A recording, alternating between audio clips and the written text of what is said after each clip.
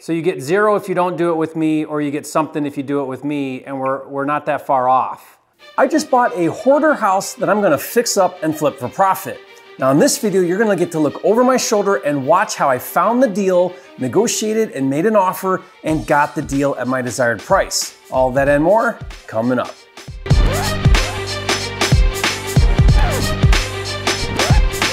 This video is brought to you by 10K Club, a program that pays you $10,000 for finding ugly houses.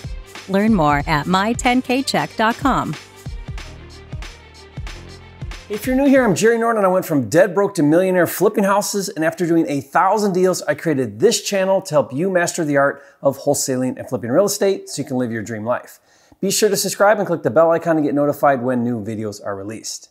As a full-time real estate flipper, I both wholesale and fix and flip, and this new hoarder house deal that I'm going to showcase on this video is a fix and flip, and what I hope to do is show you behind the scenes an in-depth look at how I put this deal together, including a live call breakdown of how I negotiated the deal. Now, this property came out for sale on market with a real estate agent in one of my remote markets where I flip houses. When this property came out for sale, there are two things worth mentioning. First, it's a hoarder house and full of junk.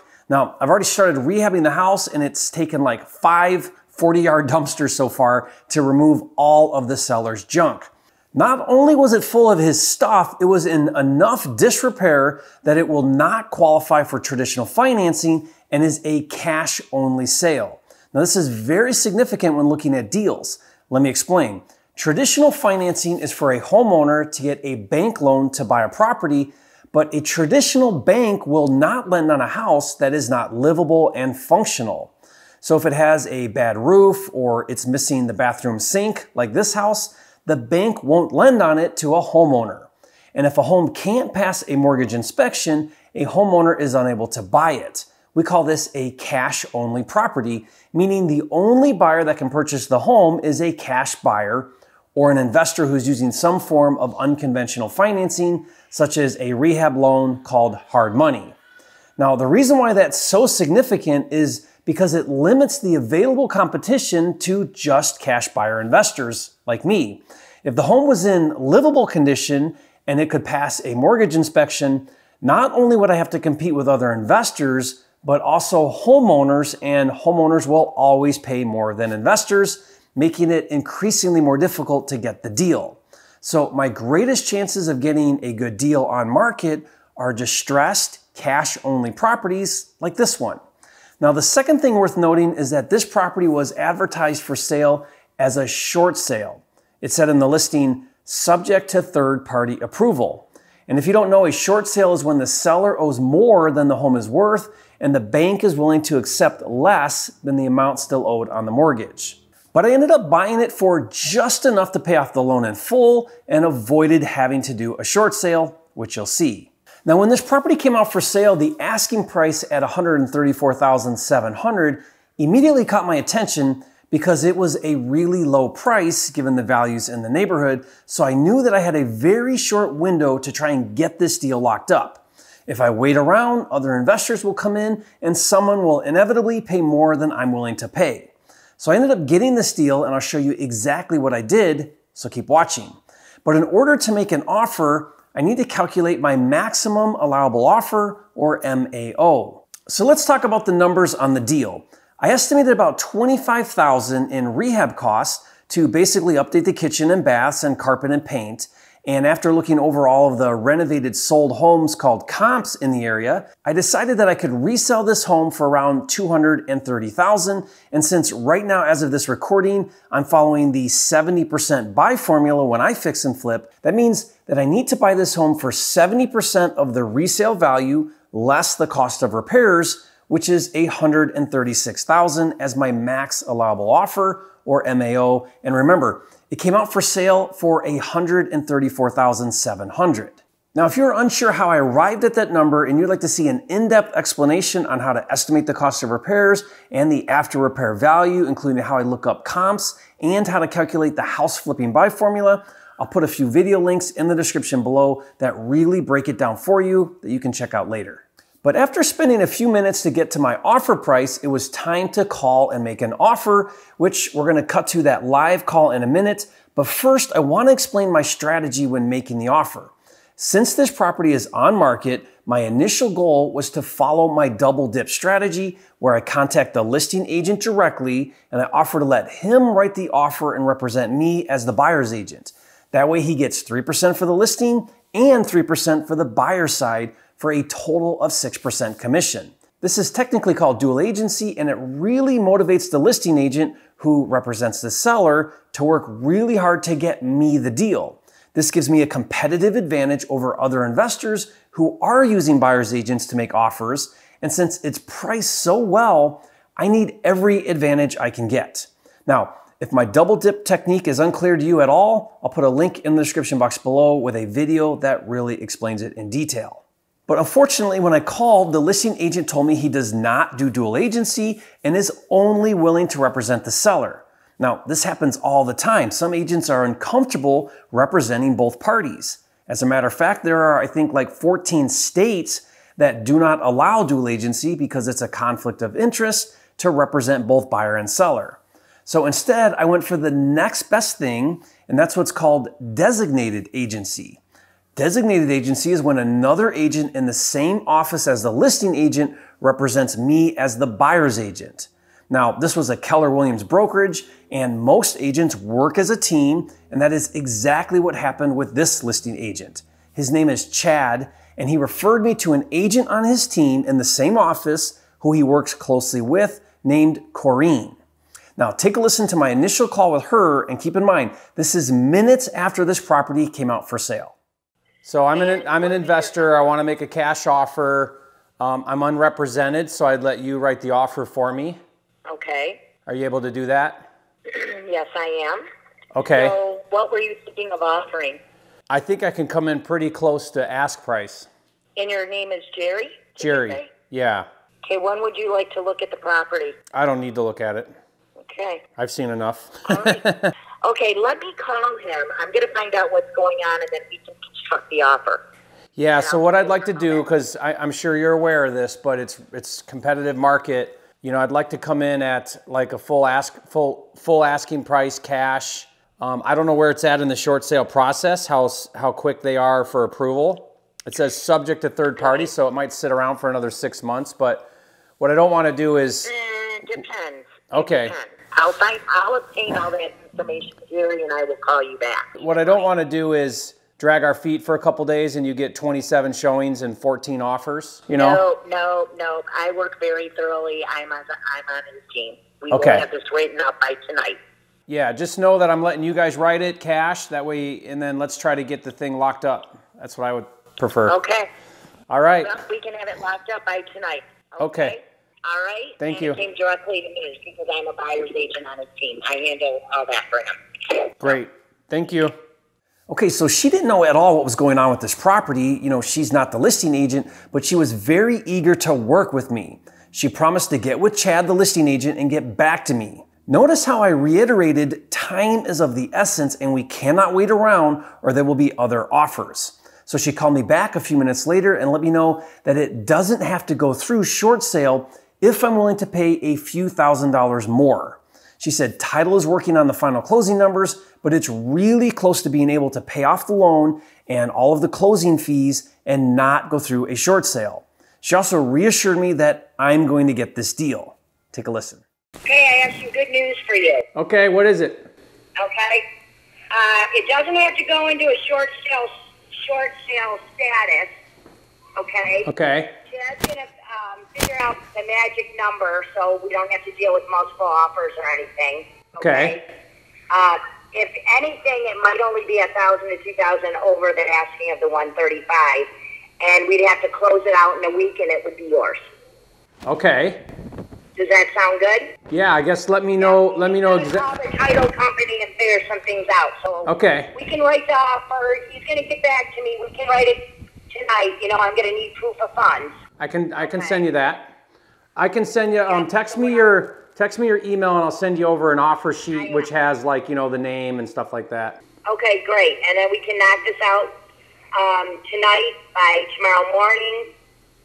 get it all wrapped up, and then set a closing date to our title company. Perfect. Which is First Choice Title. Okay? Yeah, sounds great. Okay. Can you, like, I don't know, market pending or stop showings or something like that? Or what? How are you going to manage that if it's all day before we get a contract? Right. He's not going to take anything, okay? Okay. A, I'm on his team, and B, we're already working it out, so it doesn't have to go into a short sale status. Yeah. Okay? We're just working on it, okay? Trust me, all right? I'm very trustworthy. Okay. Okay? I'm not going to show you one thing in one hand and do another. Okay, so you're going to get this for me. I'm going to get this for you. But you might have to go one or two over, because he's got to get the numbers from the title company and all that. Okay. So if I'm understanding you, one or two over would be enough proceeds to keep it from having to negotiate a short sale with the bank. Correct. Got it. You get it in a week. Got it. Perfect. Yep. All right. Yep. And there's no hassle. It's just and are they? You close it out in a week. So I'm not even going to get to you till tonight. Okay, but just know everything's going well. I'll text you my email address right now. And we'll handle all this evening. Okay. And I use Dotloop. That's so fine. Everything's electronic. Perfect. Okay. Yep. And we'll knock this out between tonight and tomorrow. All right. And Corrine, I'm your guy when you get stuff like this. Call me. Absolutely, because all I do is buy Jerry, and I'm in all the markets. And okay. I can do a little later tonight. Perfect. Okay? Thanks for all your help. All right. So, no short sale needed, and we close in like a week. Now, she told me she'd have all the paperwork over later that day and promised me I would get the deal. And did you catch that she asked for proof of funds? Proof of funds is almost always required when you make cash offers with on-market properties with agents. They want to see that you have access to funds to buy the house. And if you're a pro or prime level subscriber to my house flipping deal management software called Flipster, you get unlimited custom proof of funds letters for as many offers as you want. I also have over 100 asset lenders and multiple tools for doing fix and flip deals with 100% funding. Now, to learn more about Flipster and see it in action, just go to getflipster.com. I also told her that I would send an offer sheet with all of the information she would need to write the offer. Now remember, as the buyer's agent, she is going to use her state-approved forms to write the offer, and I'll give you my agent offer sheet as well as agent scripts for making offers for free. Just go to agentofferscripts.com to download that right now. Now I also did a detailed video which walks you through everything you need the agent to include in that offer, especially clauses that will allow you to wholesale the deal. And I'll put the link to that video in the description below for you. Now at this point, I'm at $135,000 on my offer, and I'm okay if I've got to come up like $2,000 or $3,000 on this one just to get the deal done. I don't always do that. Most of the time I hold really strong on my number, but I was willing to do that to avoid a short sale. And about an hour later, she called me back with the final number that I would have to pay to buy this house if I wanted to close quickly and avoid the short sale process, and I wasn't happy with that number. Take a listen to how I handled it. You just texted me this number here. That would be what it would be for you at closing. Okay, shoot, yeah, that's just a little too tight. I mean, I really wanted to be at 130, but I thought, you know what, if I can get it done, I'll come up a bit at that, because it's listed at 134.7 or something. But right, now we're... Those are your closing costs. That's everything out the door. Do the title company. But still, I mean, I would normally have about $500 in closing fees or whatever, so I'm at 146. I'm at 140,600 right now. Why would you have that? Because you have to pay taxes, certain taxes on it. No, not as the buyer. Not as the buyer. I pay a title fee and some recording fees and a little bit of prorations and that's it on the buy. I can get those, but these numbers are super tight. So we're not doing anything on our end. We're not jacking it up. We're not. It's just that's what it's going to take to do it without it going to a short sale because of what she owes. I mean, the only way I could see things happening is if you guys help out on some commission, since I end up unrepresented. But I don't, if you're not able to do that, I get it. But well, we're not. You're not paying commission. She is. Well, I know that, but I'm just saying. If you let's say that my commissions are just backed out of the deal since there's no buyer's agent. Okay, but we're not going to do that because I am your buyer's agent. Well, I know. That's why I wanted to go directly to the listing agent because then... But then he would have done a 6% or he's going to get multiple offers on this place. Maybe you're misunderstanding me. If he gets a cash offer from a buyer's agent, he gets 3%. Correct. Well, if I come in and we get it done, if I come in and we get it done and he says, I'll take 1% and represent you. Oh, Chad never does that. He never, ever cuts his commission, ever. Yeah, but I guess you're misunderstanding me. So follow my logic with me, okay? Yep. Chad gets 3% no matter what happens, right? Correct. He's the listing agent. Correct. He gets 3%. If he works with me, he gets 4%. If he doesn't work with me, he gets 3% because a buyer's agent's going to get their 3%. So there's a benefit to working with me. I'm fine to give him the full 6% or give you 3%. He gets 3%. I get all that. That's totally fine. The problem is we're a little bit off. Well, you're off, right. But he's, that's cutting me out of the deal. Either way, the seller's already expecting to spend 6%. I know, but we can take that off the closing and it nets out the cost. So for example, let's keep it at your number of 140. So that means you're making $4,200 in commission. Correct. If I don't buy it and we say no, it doesn't work, another buyer's agent comes in, you get 0.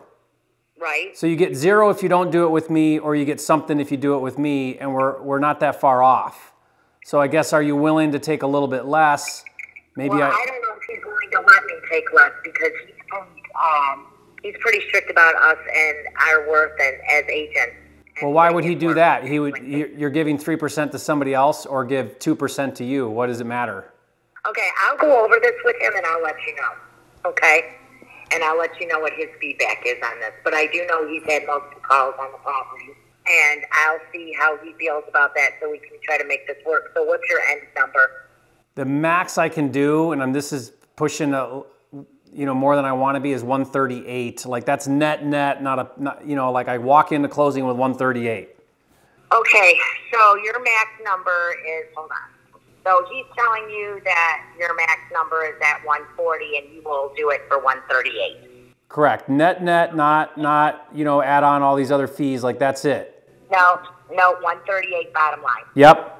Okay, well, we might be able to work something out. So let me call him and let me see if there's a way that he'll let us do that. Just let Chad know, is there a way we can net this thing out for Jerry at 138? If it is, he'll get it done. Okay. Okay? All right. Thank you.